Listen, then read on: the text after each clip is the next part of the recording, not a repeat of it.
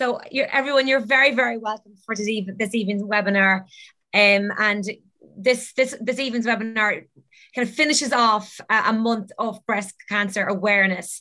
As you all might know, October is Breast Cancer Awareness Month, and myself and Councillor Teresa Costello have been working before October, but we've really been working highlighting it this month of awareness. Our goal really is to empower men and women to be more aware on their breast changes, their breast health, make people more aware of the causes of breast cancer, and to acknowledge those who we have lost due to breast cancer, and to give hope to those who are currently going through treatment, and who acknowledge all the work that our excellent doctors and researchers are doing for people with breast cancer, and indeed all types of cancer, because there is an incredible amount of work going on out there at the minute. So it is really, it's really a huge privilege of mine to have this expert panel of guests, Professor William Gallagher, Professor Roisin Connolly, and Dr. Eleanor Galvin. I'm going to hand you over to Councillor Teresa Costello now for her introduction, and she can give you a highlight of why she's part of this campaign, or why she's heading this campaign. Thank you, Teresa. Thanks, Erin, and thanks everybody for attending, and thanks speakers for attending also. I really appreciate you giving your time tonight. I was 36 when I was diagnosed with breast cancer. I had no knowledge of how to be breast aware, so I didn't know the signs and symptoms of breast cancer. I didn't check myself, nor did I know how to. I found a lump by chance when I was in the shower, and I visited my GP, who referred me to St. James's Hospital. I presented that day with 3 tumours and severe indentation, and my consultant knew by just looking at me that I had cancer. And that day I was told to bring somebody back with me the following week, because I would be being told I had cancer.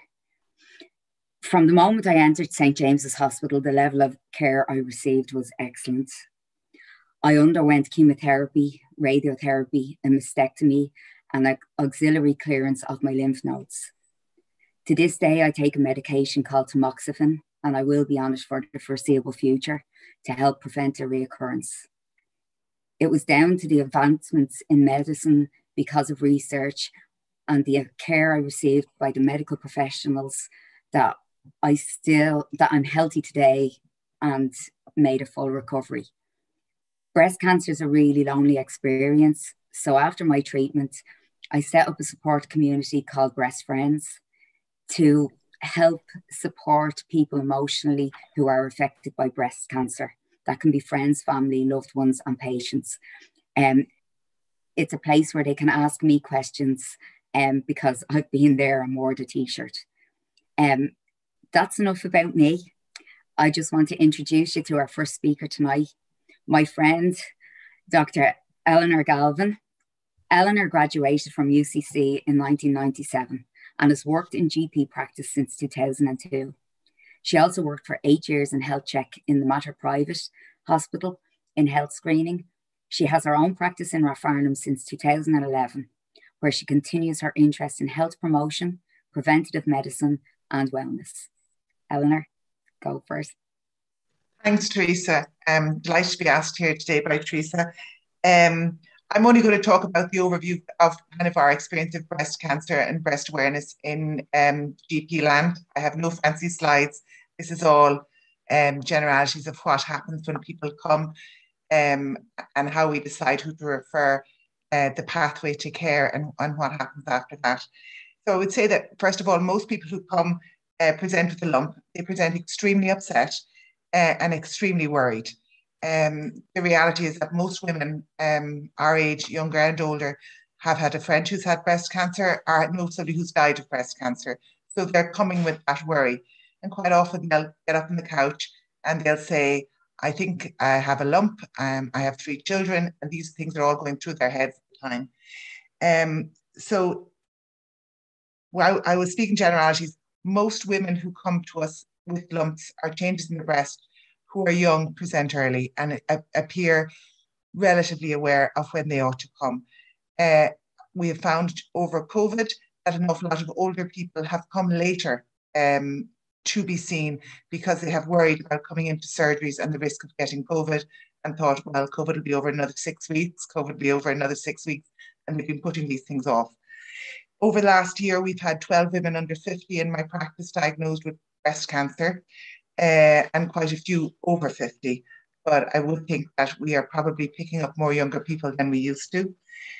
So the first thing that we do when they come is we do a full examination of them.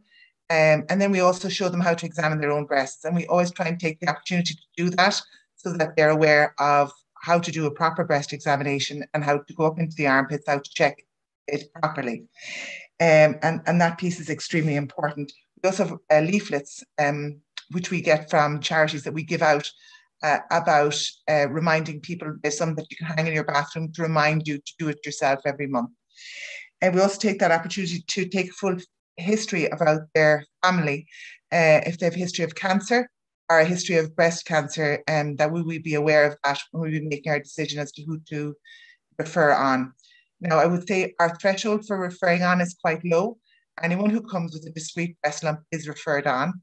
And what we are doing is screening out the people who have maybe skin issues on their breast, itch, dry skin, cysts, or other things that are not discrete breast lumps. And when I'm saying cysts, I'm saying skin cysts, not breast abscesses. But anything that is, we can definitively say 100% it's not a breast cancer, that is the only thing we don't refer on. We do refer on all discrete breast lumps. And then it's the time to manage people's expectation, because you now have a very upset patient who has a breast lump who is being referred on. Depending on whether or not they have a family history, they could be waiting between 2 and maybe 8 weeks to be seen in a breast clinic. Some women don't fare terribly well during this period, and they are extremely stressed. And some of them can even need to be signed off work because they can't cope with the uncertainty, which can be very understandable. Once they get into the system is amazing. But it's that bottleneck at the beginning. And it's for us to try and balance our threshold for sending people to the breast clinic, and trying to screen out the people who are really high risk and get them in as quick as we can. And to manage the expectation. In this last year, I've had 3 people who've travelled home to their own countries for breast screening because 2 weeks, 4 weeks was too long. They felt to wait, which will tell you the stress that people feel when they're undergoing this process of finding a lump and being referred on. So our role, kind of in summary, is to do a small bit of gatekeeping and balance the demands from the public who come with breast lumps, which they ought to come with breast lumps, to do a little bit of education and make sure that we don't give any false reassurances that when somebody comes with a lump that we would write it off and say, well, that's fine, or I'm 99% sure it's fine. We need to be sure when we decide what to do with people. We're also involved in the management of people's care when they're undergoing treatment for breast cancer. And quite often people will come with menopausal symptoms because they're on medication that will induce a low estrogen level in them. And those people we can't give HRT to, but we can do a lot of things to manage hot flushes, night sweats, things like that with other medication. Also, quite a few people are depressed or anxious going through these times, and we can do a lot to support them. And that is how I met Teresa, because Teresa runs Best Friends, who has supported a huge amount of my patients over the last many years. With that social and emotional support, they can talk to other people who've been through it. For a lot of people, it is just 6 months, a year out of their life of treatment and a hard time, but that they can see that maybe there's a lot of good life ahead. And that sort of thing is absolutely invaluable for them. They also get advice on where to get wigs or things like that, that maybe we don't know all about, having not been through it ourselves. There's also all sorts of other small things that happen to people during that time, like dry eyes, teeth problems, tingly feet, all those things where us as GPs can give them advice. There's nothing like getting the advice from other people who've been through it to help them. And also they will meet up for coffee. They have all these sort of little groups made through links that they've made in Teresa's group. I would also say that of all the things people come in to be us worried about, when people come in with a lump and are told they're waiting 6 weeks for breast screening, which I know how hard people are working inside in hospitals, it is to them the end of the world. Whereas if they're coming in and they have a heart problem and they're told they have to wait 4 months for a cardiologist, they're not as worried. There's also not a lot of fear amongst people who have family history of breast cancer and wanted to be in screening programs. And I suppose also it's our responsibility to also educate women, not only about checking themselves, but also about looking at things that make them more at risk from cancer. So when people come in who maybe are drinking a little too much or are overweight, not that it's going to give them cancer, but that all those sort of things can contribute towards cancer. It's not a popular discussion to have, but it's one that's important to talk to people about managing their risk and their lifestyle to minimize their risk of breast cancer and other cancers. I think that despite the outcomes and results being so well, it is an incredibly worrying time for women. It's also hard for them to balance rearing their families, having maybe sometimes problems with their jobs, not being able to attend, and we often have to liaise with employers to reason that people need time off work, and they need time off work, maybe not just for the time of their treatment, but for some time afterwards to recover and also get their energy back.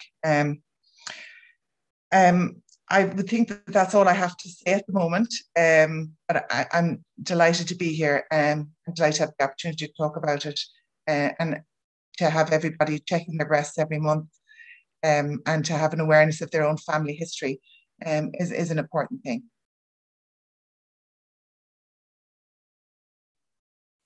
Thank you very much, Dr. Galvin.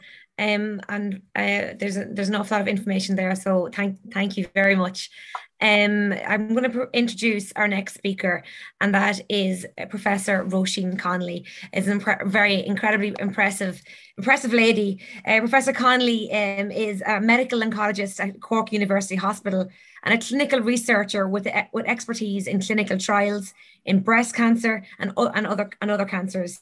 She was also appointed as the Professor Gerald O'Sullivan Chair in Cancer Research at University College Cork in late 2019, after over a decade overseas in the world-renowned Johns Hopkins in Maryland, USA. So, Professor, it is an incredible honour to have you here this evening, like all our speakers, and I'm looking forward to your presentation. Thank you. Thanks so much, Erin. I'm just going to share my slides now.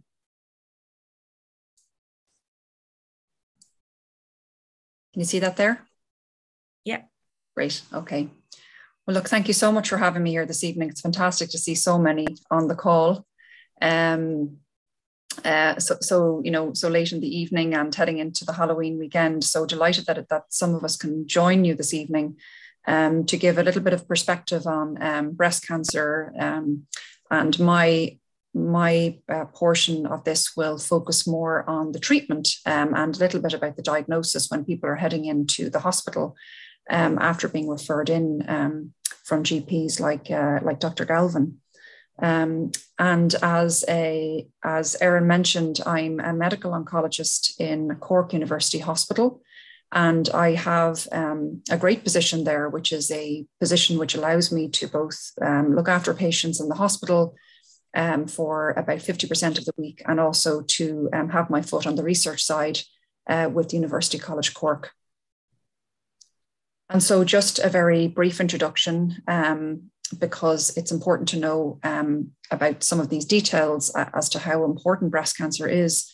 And in Ireland, about 1 in 10 women will develop breast cancer over their lifetime.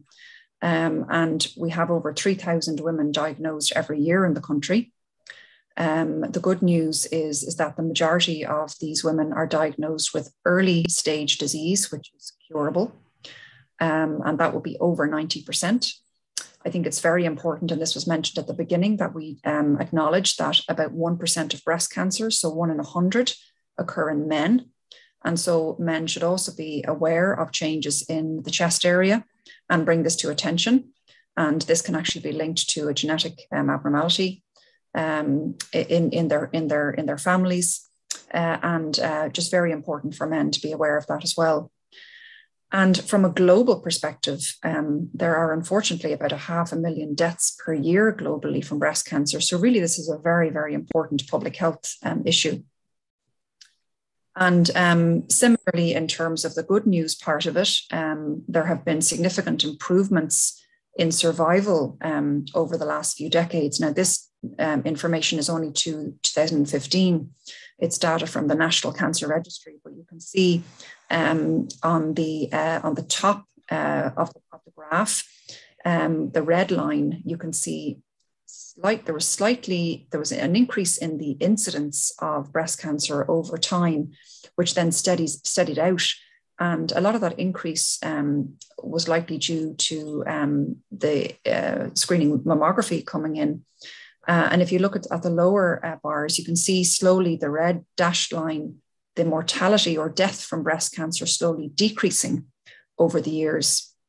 And another thing that's very important, which we won't talk about too much today, is what's called DCIS, or in situ breast cancer, which really is a pre-cancerous condition. And you can see that the numbers of that had slowly increased also, likely with the introduction of mammography as well, and have sort of plateaued. And luckily that's a condition which isn't cancer in itself, but can sometimes turn into cancer later, such that we do treat it with surgery and radiation and sometimes hormone therapy. And another important set of facts relates to the 5-year survival. And the good news again is that the majority of women can reach the 5-year mark and beyond, over 80%, and do well with a diagnosis of breast cancer, which can be different, unfortunately, to some of the other cancers that we treat. And you can see that if the cancer is localized, which means that it's just in the breast, we can have really close to 100% 5-year survival. If the cancer is spread to the lymph glands, the 5-year survival reduces a little bit in the 70 to 90 range. And for those patients who present with distant disease, which is also called advanced or metastatic or stage 4 breast cancer, unfortunately, we have a lot of work to do in this space, where people are doing better with more treatment options, but unfortunately, many will ultimately die from the disease. But again, we are managing patients better and better, such that women are living to 5 and 10 and even beyond that with that disease. But still, over 700 women in Ireland are dying every year from metastatic breast cancer, and so lots of work to do.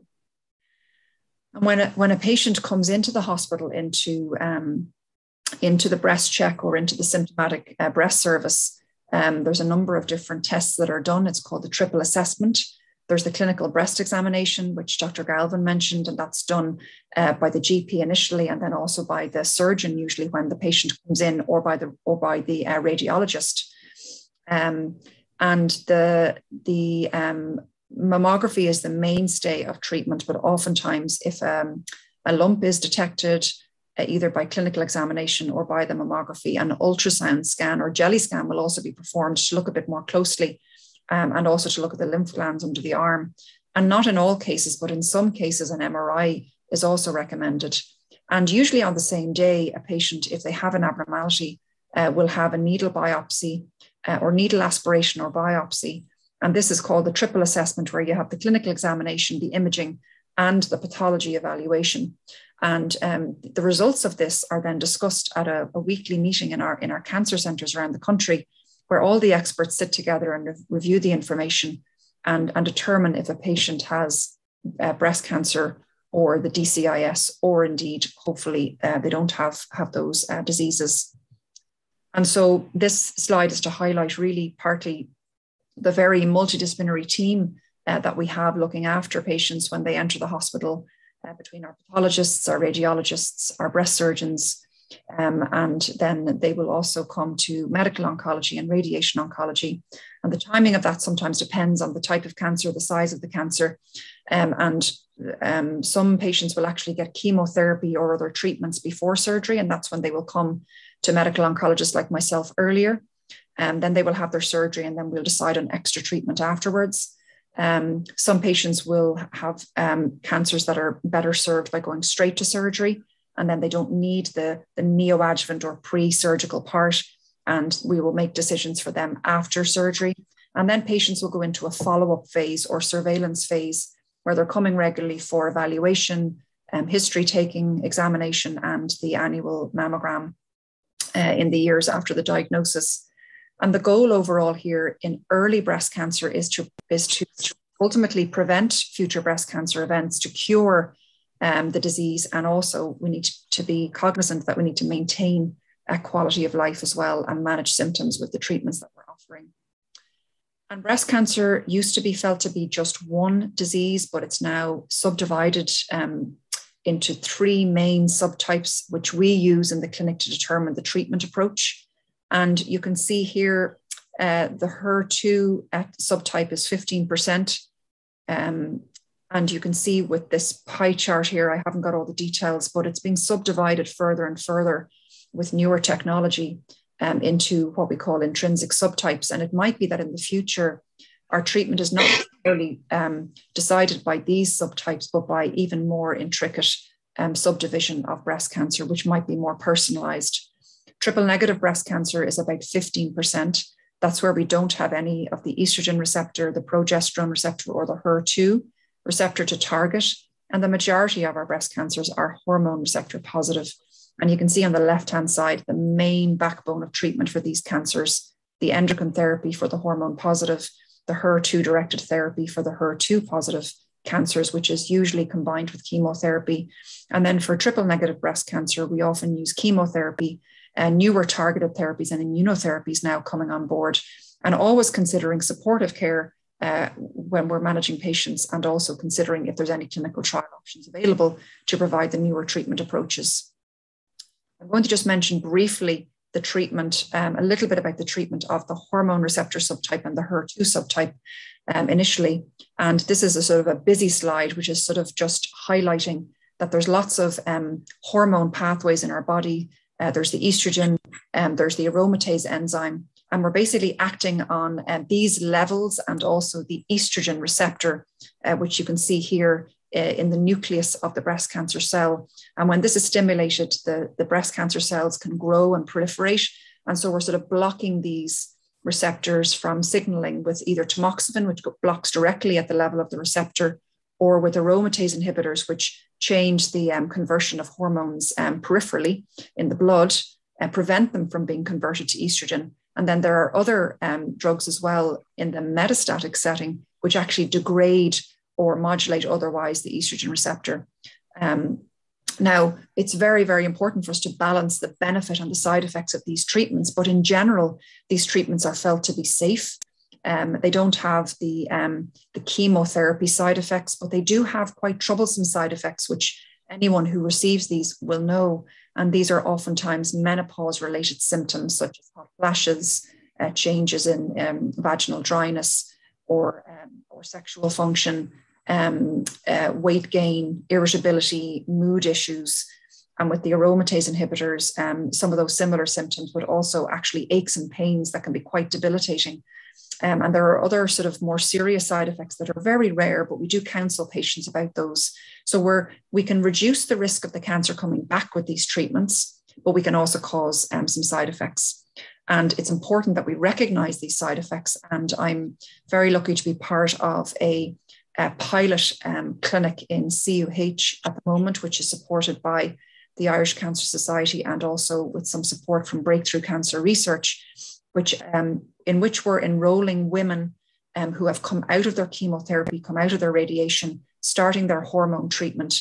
And we have a nurse-led clinic where one of our research nurses, Kate, meets with the patients, and also one of our dietitians, Andrea, to give a sort of a formal evaluation, a survivorship plan, education. And then those patients are followed in slightly different ways in the following year to see can more intensive monitoring of their symptoms improve ultimately the outcome for patients. And so we're really happy that we have this trial available to patients in Cork at the moment, and hoping to extend it to other centres.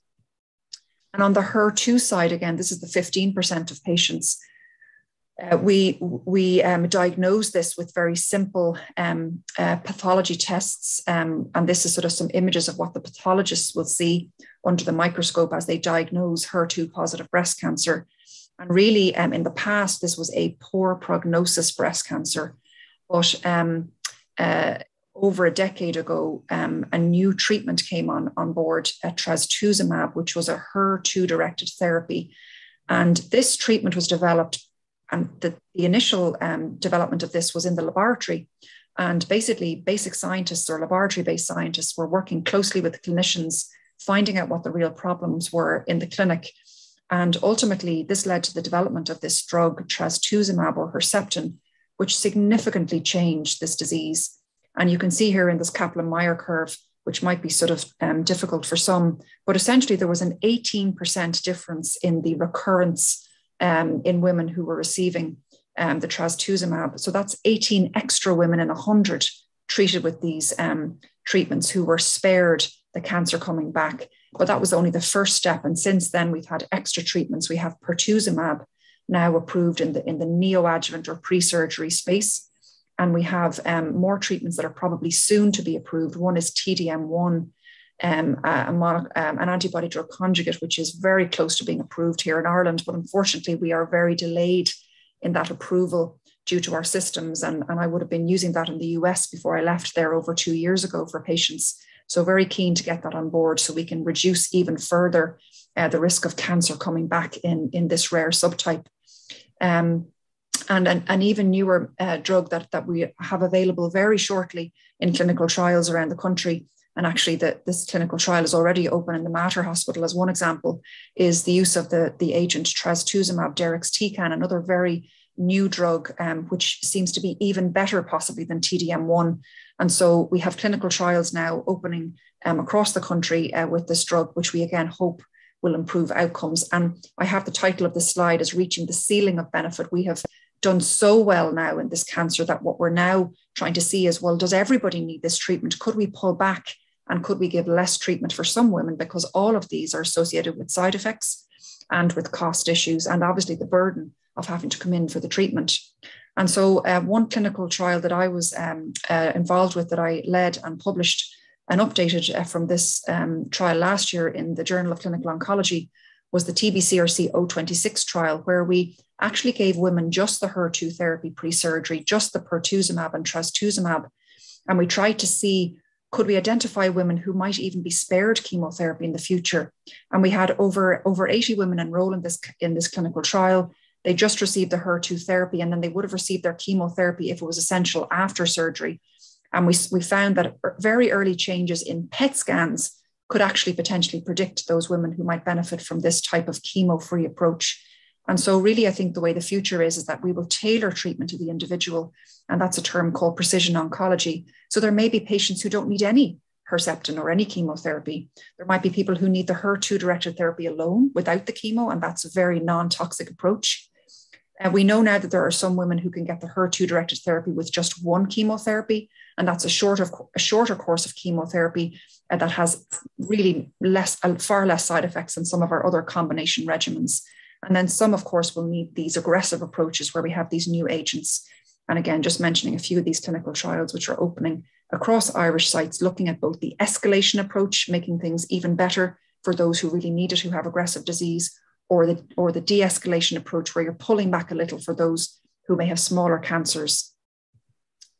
And then it's mainly focusing on the early breast cancer setting. And then in the advanced breast cancer setting, we won't have a huge amount of time to go into this, but I'll just mention that cancer is so complex. And so you can see in this image here, unfortunately, in some women, the cancer can spread to the brain, it can spread to the liver, it can spread to the bone, and it can spread to the lungs. And in that case, the goal of treatment is to prolong life, to improve symptoms, and to maintain quality of life. So the treatments that we use, we want to balance again the side effects with the efficacy. We want to try and ideally have treatments that give as few side effects as possible, but are really hard on the cancer. And this is a sort of a schema of how complicated cancer is from scientists Hanahan and Weinberg, who showed us how many different pathways and abnormalities there are in cancer. And only recently we've had new drugs across cancer types affecting the immune system, harnessing the immune system to fight cancer. We've also had PARP inhibitors targeting genomic instability, in particular in patients with BRCA mutations. And we've also had these cyclin-dependent kinase inhibitors, or CDK inhibitors, really change the treatment paradigm again in patients with hormone receptor positive advanced breast cancer. So much research ongoing.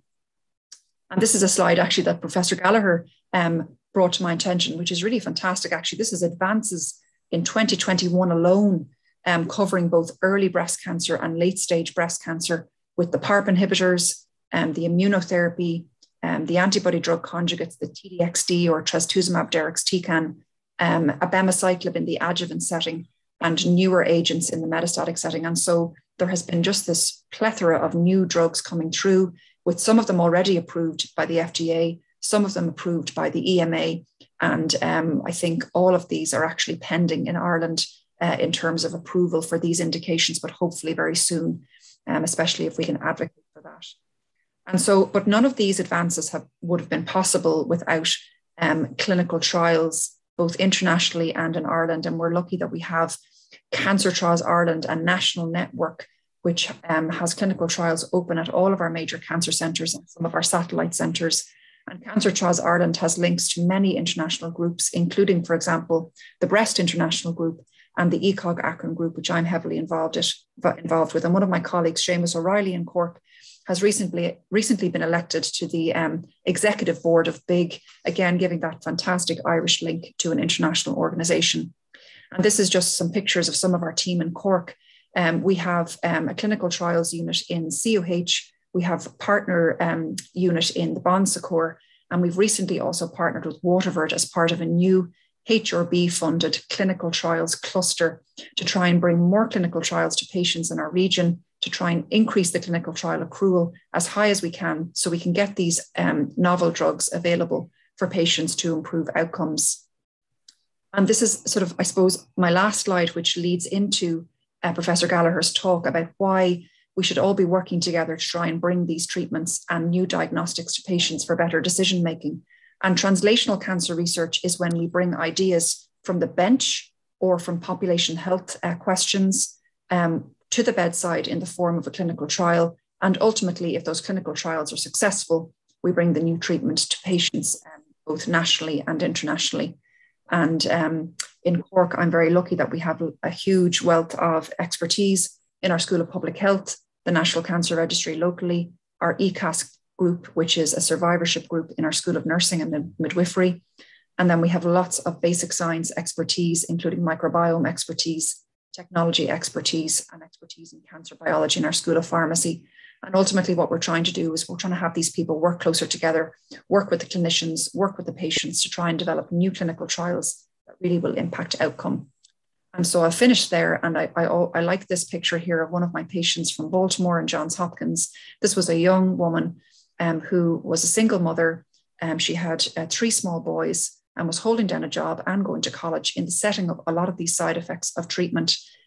She had HER2 positive breast cancer, went through all of her chemotherapy, her HER2 therapy, and then went on to combination endocrine therapy to try and maximize her chances of preventing the cancer coming back. And she had significant side effects, which had to be managed. But, you know, throughout the whole thing was so brave and came to her appointments, you know, and followed all the instructions in terms of her follow-up mammograms and anything that she was recommended. But a huge amount of support is necessary with our nursing colleagues, our clinical nurse specialists, and the entire team to ensure that we can manage this disease properly. So thank you so much for your time, and we'll be delighted to join the Q&A later.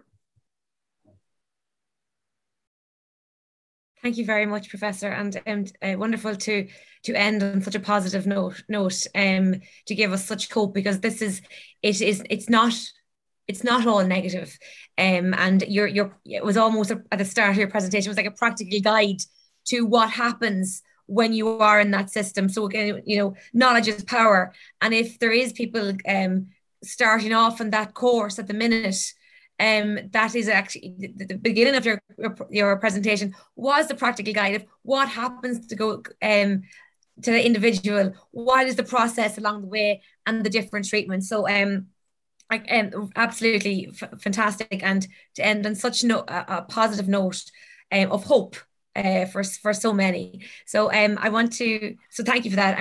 Our final speaker, Professor William Gallagher, And Professor Gallagher is a full professor of cancer biology at the University College Dublin, and has most recently acted as director of the UCD Conway Institute, one of Ireland's largest biomedical research facilities. From 2013 to 2019, he directed the Irish Cancer Society's first collaborative cancer research centre, Breast Predict, which brought together breast cancer researchers from the bench to the clinic from Dublin, Cork and Galway. He is currently Deputy Director of Precision Oncology Ireland, a large-scale national cancer research programme co-funded by Science Foundation Ireland under its strategic partnership programme. Precision Oncology Ireland, which is led by UCD, involves 4 other academic institutions, 6 cancer charities and 8 companies, and has a cross-cancer focus. He was co-founder and chief scientific officer of Oncomark, a diagnostic company focused on developing better tests to predict cancer patient outcome, which was acquired earlier this year. His main passion at present is to help drive forward the establishment of an All-Ireland Cancer Research Institute, along with multiple colleagues and stakeholders across Ireland and Northern Ireland. So, Professor Gallagher, it is a huge honour to have you speaking here this evening, and we'll hand the show over to yourself. Thank you. Okay, thanks. At least you didn't give my birth weight anyway, so I'm happy with that. First of all, thanks very much, Senator McGrean and Councillor Costello for inviting us to give presentations. I'm just going to try and share my screen. So hopefully you can see my slides. Maybe give me a thumbs up. Yeah, great. Yeah. So look, what I was trying to do is follow on from Professor Connolly's presentation and give you a flavour, I suppose, what we're doing in an Irish context in terms of breast cancer research, particularly in this area of translational cancer research. And again, as indicated, I suppose probably the most important thing I think I've done in my career to date is led this program called Breast Predict, which I'll talk specifically about. And this was a massive program which was funded fully by the Irish Cancer Society over a period of 6 years. And it accounted for a very significant investment from the charity over that time period. And funded essentially a team of about 35 people across Ireland, a lot of emerging cancer researchers, which are actually dotted all over the globe now in terms of cancer research, and also some still currently in Ireland. And then, you know, these individuals will at some point come back to Ireland and enrich what we're doing here. Let's click on. Yeah, I just have some disclosures to make. I do have a side commercial interest, and I do have an interest in trying to, I suppose, bring technologies to patients. You do need companies to do that. So I suppose the starting point for Breast Predict was the late John Fitzpatrick, who was a noted urologist, and he was the first head of research for the Irish Cancer Society. Unfortunately died a number of years back, and he had this vision really out there to really bring people together from multiple disciplines. You know, bring the people who, you know, like myself, wearing the white lab coat in you know, the geeky scientist in the lab, together with, you know, people like Professor Connolly, who's kind of directly facing the patients. Can we work together? But also, you know, people working with mathematicians, working with people kind of in different areas. Can we come together in a team-based approach in terms of answering, you know, a small number of key important questions in terms of cancer research? And so we were the first collaborative cancer research centre to be funded. And I suppose we were funded over a period of 6 years. And I suppose our vision at the time was really make personalised medicine, the concept that Professor Connolly introduced, make it a reality for breast cancer patients in Ireland and elsewhere. And again, I think, you know, we already have a degree of precision or targeted medicine in breast cancer. There's some very good examples that Professor Connolly has highlighted, but we need to find more. You know, she talked about the kind of subdivision of breast cancer into these complex subgroups. Again, we need to be able to treat those kind of different subgroups, identify them and treat them appropriately. And so, again, it was a big team that was funded, a very significant investment. It was like €30,000 per week, which was kind of told to me on a common occasion by Professor John Kennedy, who's a noted medical oncologist in St. James's Hospital. And this was, you know, again, what we're talking about is a very significant investment, €7.5 million over 6 years. This was coming from significant fundraising, people putting coins in buckets in Daffodil Day, it's a lot of very significant investment, and we had to make sure that we translated that into something of use. And so this funded a network of researchers from both the clinic and non-clinical side. Some of them you will be familiar with, like Professor John Crown, who's also a senator back in the day. We actually used to have some of our meetings in Leinster House. And then we would have researchers, again, dotted around the country in Cork, Dublin, and Galway. And again, also importantly, we have 6 academic institutions involved, but also critically Cancer Trials Ireland, which is an all-island entity that Professor Connolly introduced in terms of cancer trials. We had 6 key goals. And again, the key thing was to keep our kind of questions orientated around kind of key questions which were important to patients. Examples of that would be, well, what impact did prior medications or previous medications have on breast cancer outcomes? So for example, we know that a lot of individuals might take statins or other medications. What impact does that have on the type of breast cancer that is presented, and also the outcome of individuals with breast cancer? Another key question is, we may have initial response to treatment, for example, either endocrine therapy or HER2 targeted therapies. But the challenge is that patients may present with a relapse and become resistant to that initial therapy. And our goal was really to try to understand why that happened. And if we can understand why it happens, then we can develop an approach to circumvent it or treat it. And so that was really one key goal. But the key idea here is use clever approaches, maybe use computer-based approaches or computational approaches to kind of make it faster. Because one of the challenges for drug development, it classically used to take 15 years and probably over it used to be $1 billion, but it's probably over 2 or 3 billion to develop a drug. It's a very inefficient process, and we need to become clever and faster about doing that. The other key question is, and again, I think, is the concept of prediction. I think Dr. Galvin talked about the anxiety that patients feel in terms of waiting for results and waiting for the information and knowing what's going to happen. Once a person is presented with breast cancer, particularly, for example, early stage breast cancer, a key question, particularly if they're hormone receptor positive, is, do I need, you're going to get hormone therapy, but do I need chemotherapy? Is my risk of recurrence low enough that I stand, maybe I can do perfectly well with hormone therapy alone?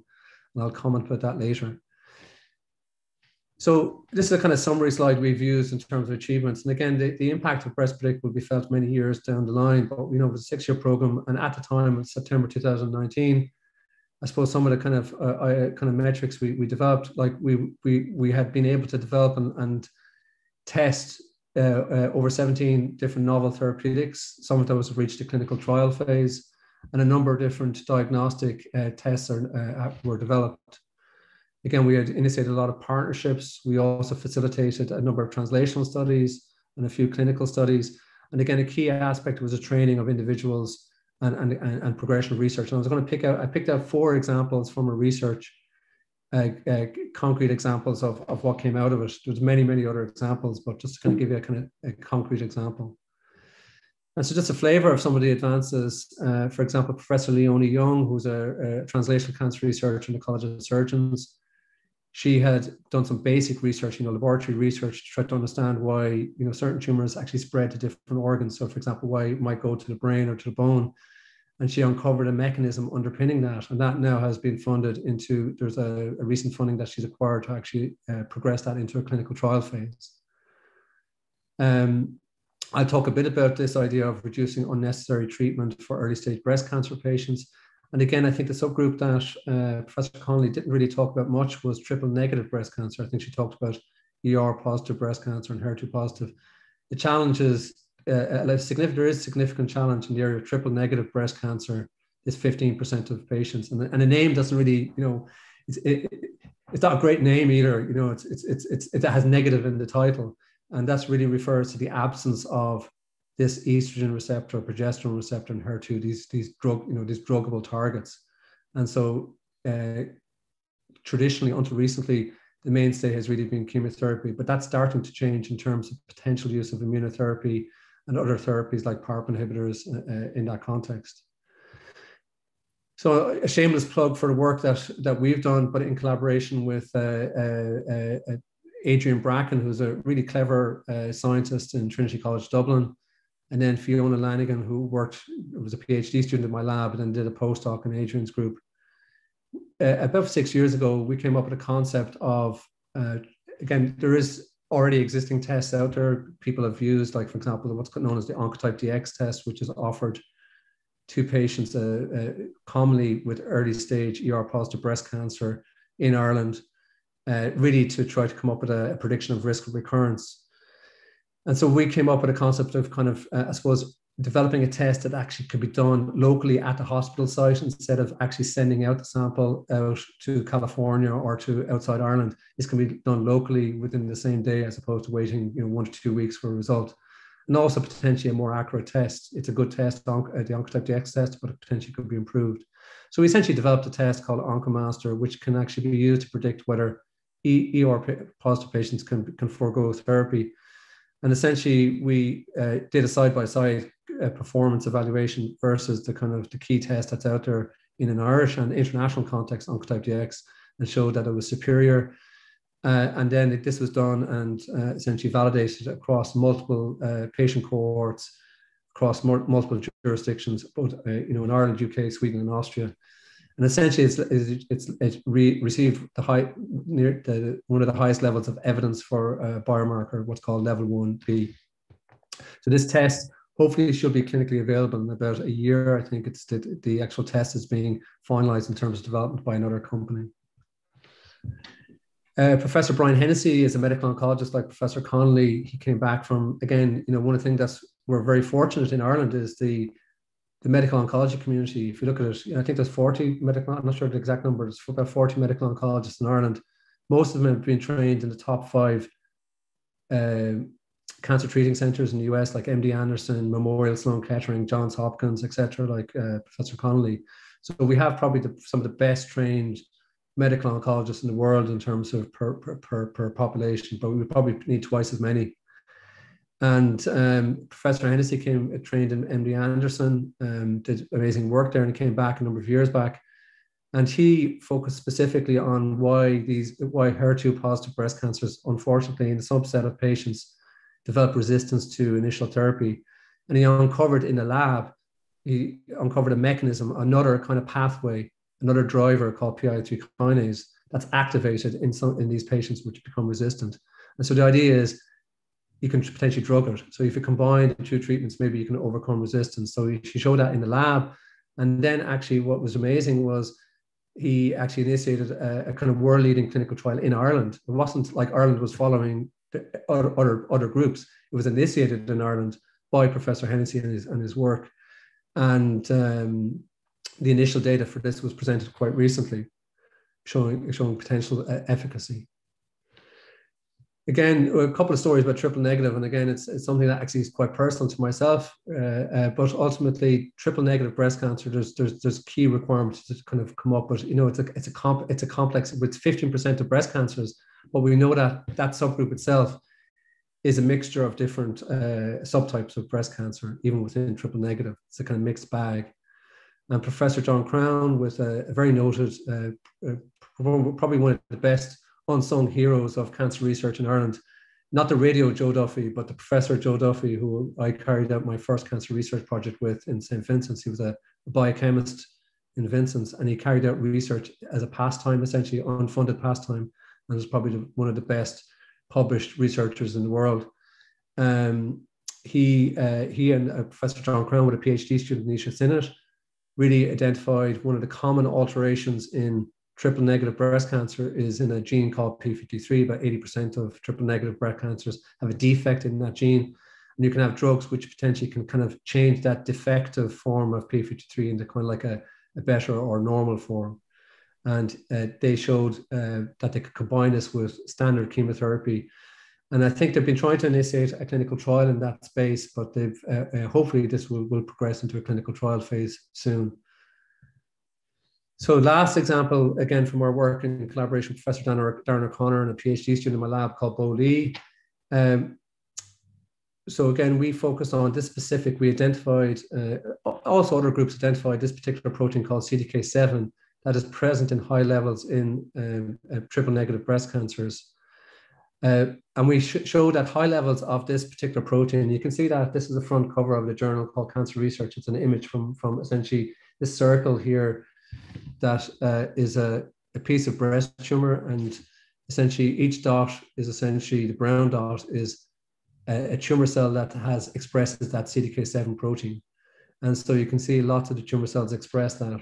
And in tumors which have high levels of that CDK7, unfortunately, they seem to do worse in terms of outcome. And there are various different drugs now which have been developed that target CDK7. There's a number of different companies out there. And again, in this paper, we show that these drugs have a degree of efficacy, and there's ongoing clinical trials. For example, a company called Cllr Therapeutics have just completed trials in the UK in both triple negative breast cancer and an ER positive cancer, which have failed other treatments, showing initial efficacy. And again, I think Professor Connolly talked about this concept of patient involvement, and again, it's a critical part. Obviously, Professor Connolly directly interacts with patients. We don't as laboratory scientists, but ultimately, it's very important that we engage with patients to understand needs. And so, a colleague of mine, Professor Amanda McCann, initiated the Patient Voice in Cancer Research about 4 or 5 years ago, which is a kind of dialogue between patients and researchers. And what was interesting is, about 3 years ago, I met with Kieran Briscoe, who might be on the call here, and I chatted to him about, my passion of mine, which was, well, why don't we all come together in Ireland and actually, work together in cancer research, break down the boundaries. And that's really what I'm focused on now. Breast Predict is finished, and this is my project that I've been trying to kind of push forward, again with colleagues like Professor Connolly all across Ireland and Northern Ireland, which is to create an all-island cancer research institute, a virtual institute, cross-border program to reduce fragmentation, build critical mass, a big team-based approach across different cancers, really attract, again, more people like Professor Connolly back to Ireland, build up the system, get us quicker access to therapeutics, and bring innovations. And I'll finish off in this video, which kind of summarizes the vision of ACRI, and I'd like to thank Aidan Gillen, actually, who did the voiceover for it. I have a version of this with my voiceover, but I'm not as good as Aidan, so I'll go with Aidan for this one. On the island of Ireland, 1 in 2 people on average will develop cancer during their lifetime. People's lives change overnight. A cancer diagnosis brings huge worry and anxiety not only to patients, but to their families also. We want to help patients live longer and better lives after their diagnosis. We will connect cancer researchers across the island of Ireland. We will work alongside patients to make sure that their voice is heard. By coming together, we can harness all of our different skills and expertise to better understand cancer, to develop more personalized treatment options, to ease suffering and save lives. This is our vision for the All-Island Cancer Research Institute. We will work hard to uncover better diagnostics and treatments for patients. We will learn more about preventing cancer as well as tackling key issues related to living with and beyond it. We will become a global leader in cancer research, and as a result, we will give much needed hope to patients and their families. Please join us in our mission.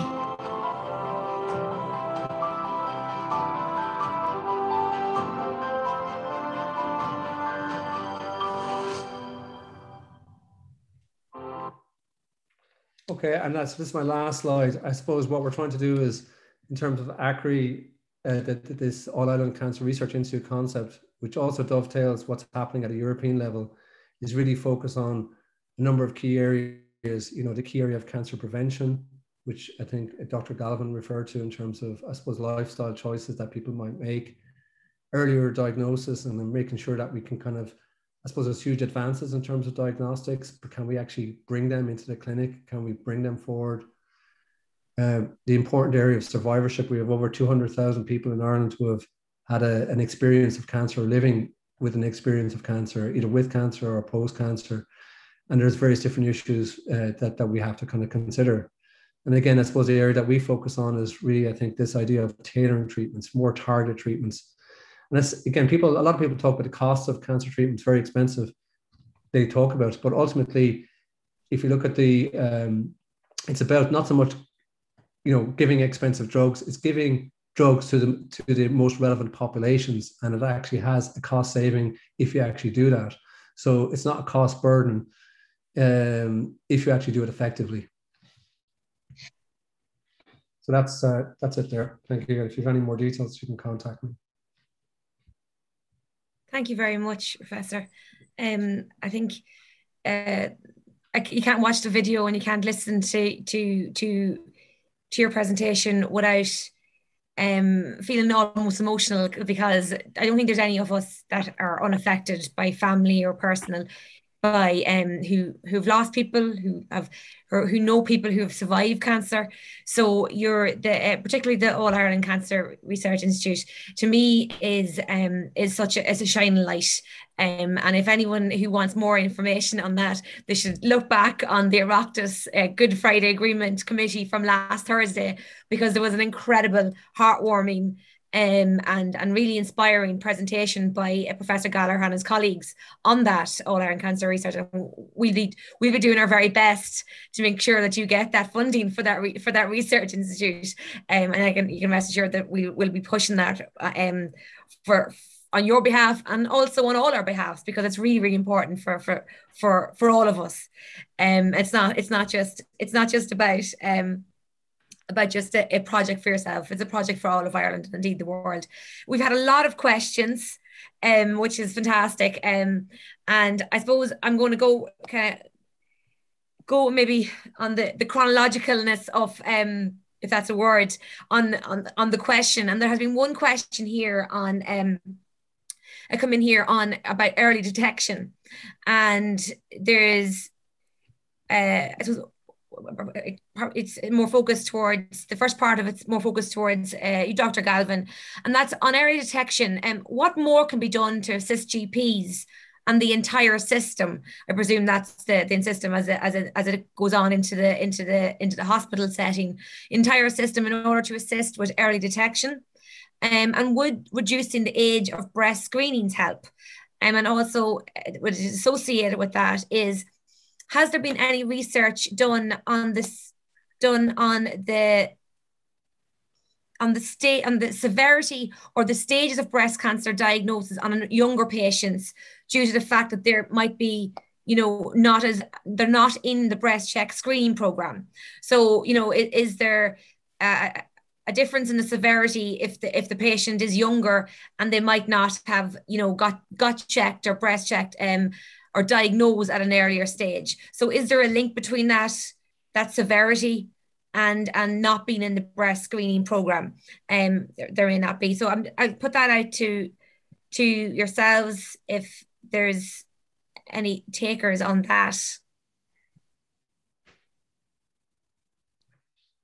Dr. Galvin, have you any on the, I was going to say that the first part of that question was about the encouragement of people to do self-screening, and I think that totally comes down to education, and it also maybe goes back nearly as far as schools, that women would be breast aware from teenage years, and that they would be taught about this in school the same way as they're taught about all sorts of other things in school. It seems to be one thing that's missing out, and that would become part of it. Any teenage girl right in the 20s to know what their own breasts feel like, and then they will be the first person who will ever find the change, and they will present earlier, and always presenting earlier is better. It doesn't necessarily mean they'll need huge treatment or anything, but the sooner you notice change in your own body, the more likely you are to have it addressed quickly and properly. And also about the lifestyle education around the prevention of cancers, smoking, the drinking, weight, all those sort of things that can drive cancers of different types.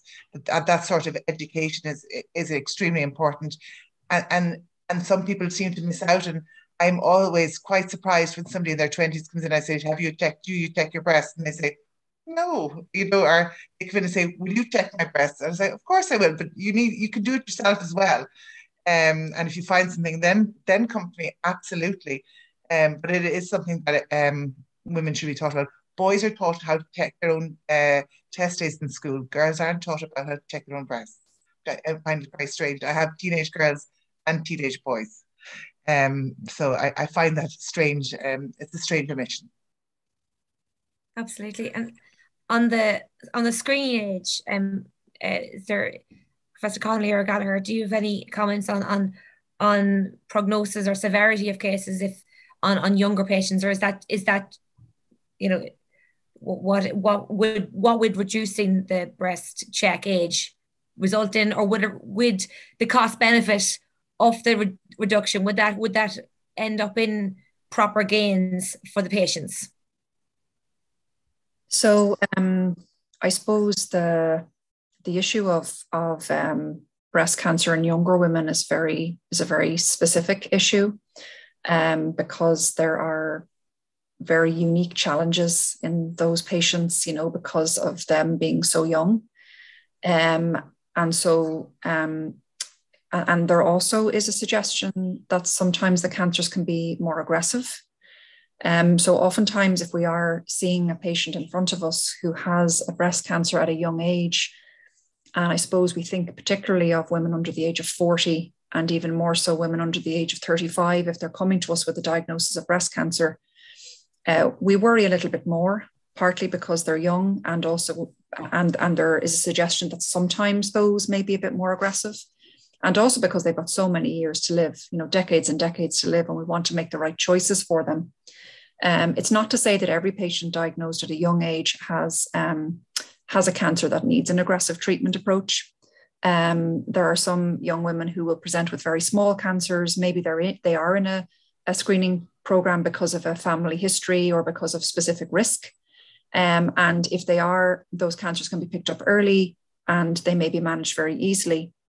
But I think in terms of presentation, you know, for patients at any age, it's the main categories of presentation are either screening, what we call screening, they're picked up on the mammogram, or symptomatic, which is where a woman feels a breast lump.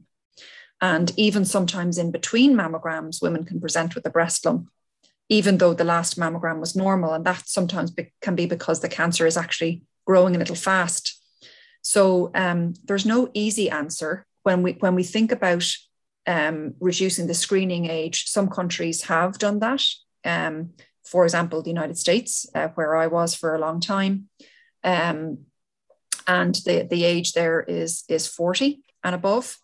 But there are certain groups that will say that really under the age of 50, we should consider the individual decision for a mammogram. Some women should definitely be having mammograms early, depending on their own history, if they've got certain histories of breast lumps or breast cysts, or you know, other problems, if they have a family history, and of course, if they have genetic predisposition to breast cancer or other risk factors. The big question is, should every woman between the age of 40 to 50 be having mammogram, and would we cause potentially more harm at a population level versus help a small number? And that's why I suppose at the moment, both Ireland and the UK have aimed for that more 50 to 70 age group. And so it's a careful discussion of the benefits, the downsides, and then the cost. But ideally, each woman should have an individual conversation with their GP as to their own background, their own concerns, and then the decision made, if that's helpful at all. Great. Again, it's all about empowerment, isn't it, really? And to know your body, know what's wrong, what's normal and what's not. Yeah, it's thank you. Another question came in there, and it was for Professor Gallagher, and they were wondering, where does you think that Ireland fits or is placed in terms of cancer research relative to other countries globally? And I suppose, you know, when we think such when you mentioned the 40 oncologists there in your presentation, all coming from, you know, top 5 research and trained in top 5 places. So I suppose how does Ireland? We always kind of tend to put ourselves down in Ireland. So I think we have the best. Yeah, we're small, but we punch well above our weight. Again, there's a kind of metric that's used. So I suppose the metric that's used in the kind of research commonly is papers, scientific papers. You publish them and they have different rankings. It's a bit like, I don't know, like the top of the pops for journals, right? They've got different rankings, and the top in Professor Connolly's field would be the New England Journal of Medicine. And, you know, in my field, it would be Nature or Science or something like that. But ultimately, if you look at the kind of cancer research in an Irish context and you map it, we punch well above our weight in terms of that metric, in terms of the quality of what we do. We have a number of investigators who are leaders on international European Union programs in the cancer research space. We also have a strong interaction with the US National Cancer Institute. So there is Ireland, Northern Ireland, US Cancer Consortium that my colleague, Professor Mark Lawler, and the late Paddy Johnston in Queen's were significant proponents of. And again, if you look at the scientific director of the National Cancer Institute, Bill DeHoot, he said that Ireland's really on the global cancer research map, but we are small. There is still things to be fixed. Again, I mentioned the number of medical oncologists. There's career paths for people on the laboratory side where there's challenges. But we have some excellent people, but also we're networked. I suppose one of the things that we're good at in an Irish context, we're good at networking and interacting. We have a global footprint. We're spread all around the place. And that is important for cancer research because ultimately it's a global effort, either clinical trials or scientists work at a global level. You can see that with what happened in terms of the COVID research, you know what I mean? What happened in terms of the global aspects. So we're good, but we could get even better. Brilliant. And there's another question here, and I suppose it goes to it was about the precision oncology, and both professors mentioned this precision oncology, and I feel that there's we know people who have gone through cancer treatment in the past, and that chemo is so tough. This precision oncology, I suppose, it gives a little bit of hope to an awful lot of people that that get in and kill everything with the chemo thing. Might not be as necessary. Forgive my lay understanding of it, but this precision oncology seems a really shining light in how we move forward in cancer treatments. And if you could give give a little bit of information on how Ireland fits in that and in that global or that precision oncology, and where are we on the availability of that treatment in Ireland? Yeah, Professor Connolly can probably comment on it, but so both Professor Connolly and I are involved in a program called Precision Oncology Ireland, which is again it's a large scale, currently funded program, which is across different cancer types, which is, I suppose, looking at developing different precision approaches in different cancer types. If you just take an example outside even breast cancer, the area of melanoma, which is potentially rising at epidemic proportions as well in an Irish context. I remember actually a number of years back, there was people presenting with melanoma would have very limited options in terms of treatment. Now it's exploded in terms of immunotherapy options having a very significant impact in terms of treatment, and also targeted drugs which target specific mutations. So it almost had a kind of like, not overnight change, but a very significant impact. I think Professor Connolly indicated that there has been a historical basis of that kind of, the HER2 example is a classic example of targeted approach, but even becoming more refined now in terms of these different drugs which target HER2. So yeah, I think it's kind of, you're dividing up the patient population into these subgroups, trying to enrich for identify the biology and then treat the biology based on those subgroups. But there is challenges in doing that, because ultimately you need to be able to kind of match the therapies with the kind of diagnostics more appropriately. So I don't know if Professor Connolly wants to add. She does on a day-to-day basis. Well, I think we are already using precision oncology in the clinic to some degree, but we just want to do it more. So I suppose one of the big breakthroughs in the last decade has been the gene expression test, which Professor Gallagher mentioned, the Oncotype DX test and other similar tests, where in patients with the hormone receptor positive cancers, if they have this test done, which is really just on the pathology that's already in the lab, so it's not an extra sort of burden for the patient, And the test is sent off to the US, and it comes back and indicates whether chemotherapy might be helpful or not. And more we're able to avoid chemotherapy in patients with the hormone receptor positive cancer. And then initially it was tested in patients where the lymph glands were clear. And now it's also been tested where the lymph glands are affected.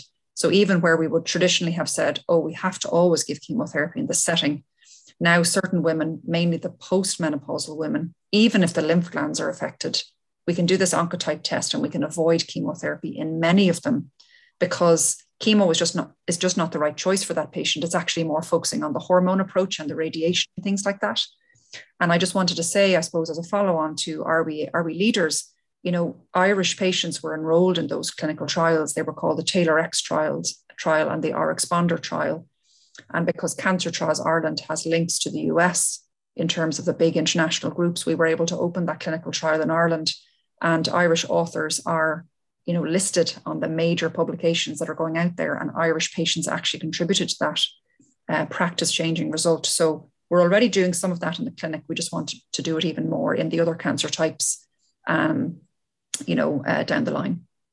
As a follow-on for that, out of the 900 clinical centres, it was like, I think it was the world's largest clinical trial. Over 11,000 patients, I think, participated in Cllr X worldwide, 900 clinical sites.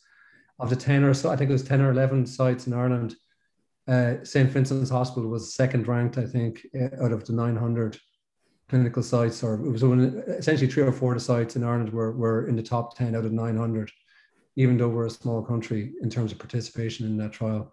And Irish patients were the first patients in Europe where you could actually get access to the Oncotype DX test, public patients within the public healthcare system, 4 years before the UK. And again, that's down to the amazing medical oncology kind of work that was taking place here. Brilliant.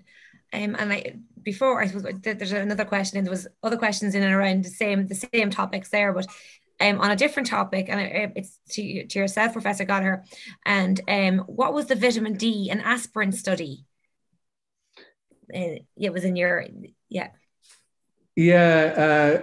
So again, there's some suggestion that you know, there's some work epidemic. So this is the idea of looking at population-based studies. So again, it's work of Professor Kathleen Bennett in the College of Surgeons and Dr. Ian Byrne. The original kind of work was looking at patients who were taking low-dose aspirin, and they were able to actually mine data from the National Prescribing Database, where you can actually kind of link that information with the National Cancer Registry.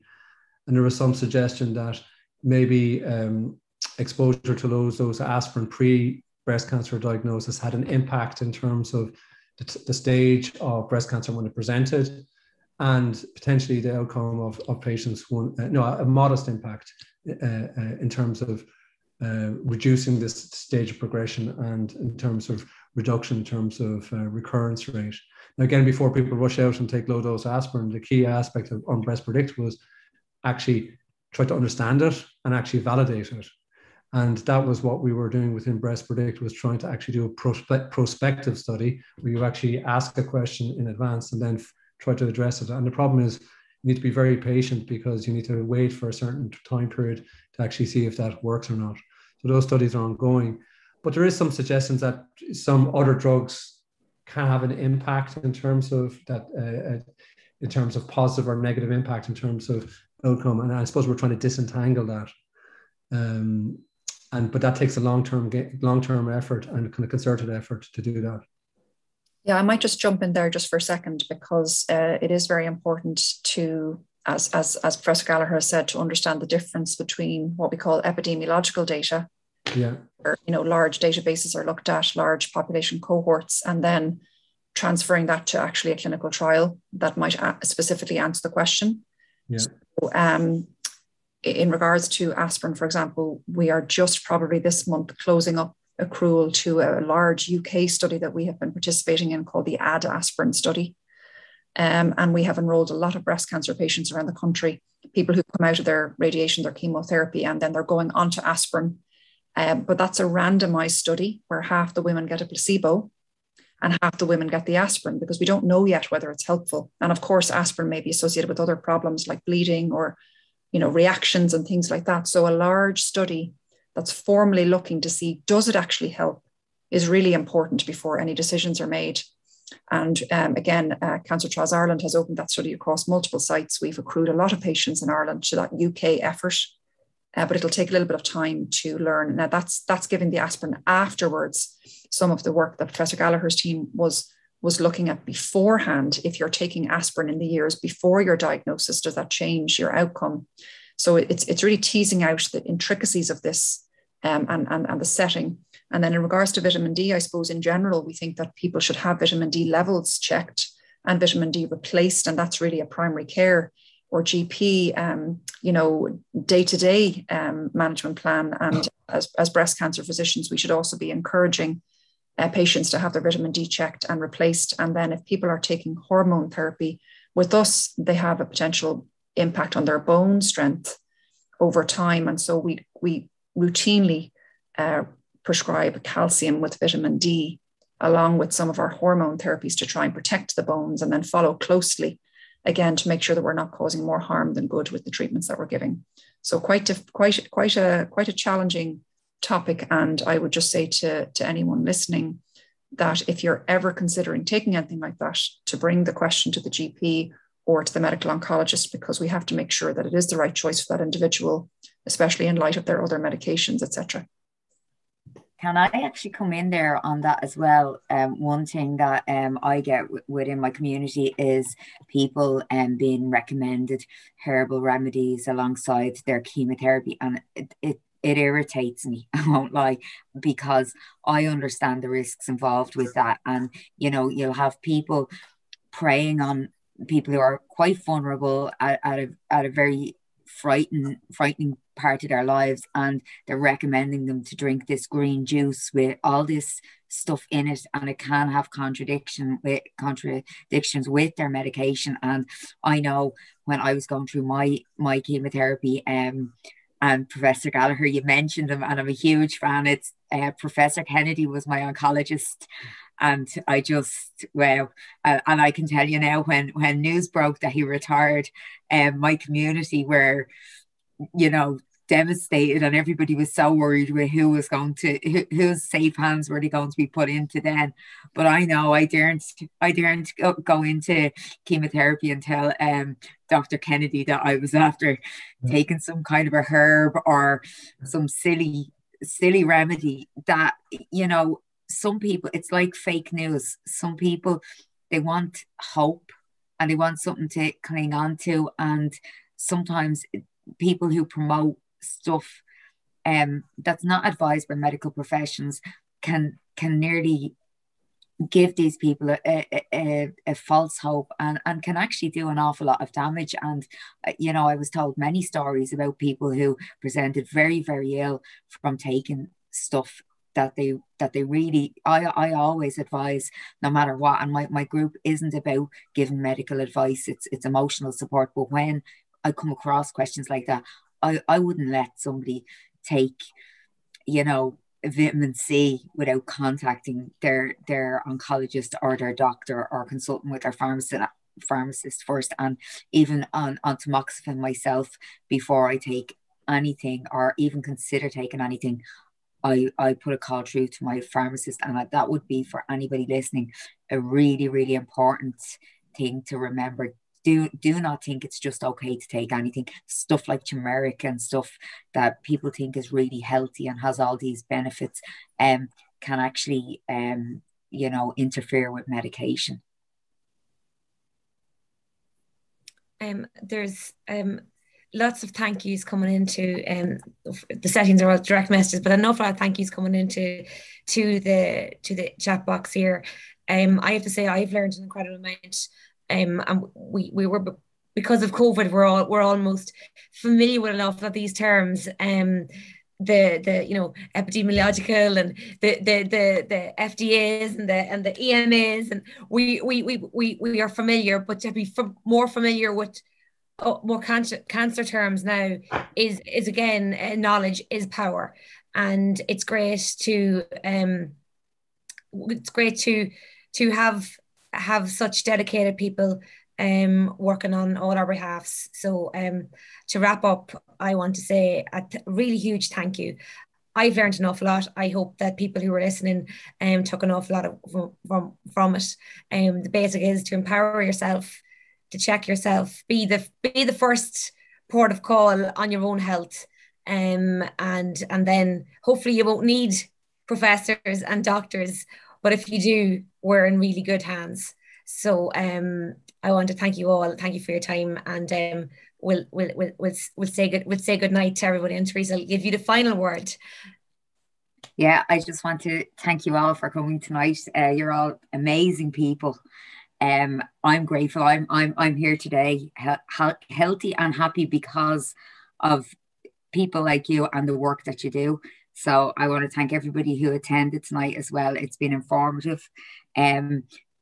My final words would be check your breasts once a month if you have them. Men, women, everybody, be breast aware, take ownership of your breast health and educate yourself. Thank you. Thank you, everybody. All right, take care and rest. Thanks so much. Take care. Thank you. Have a good evening.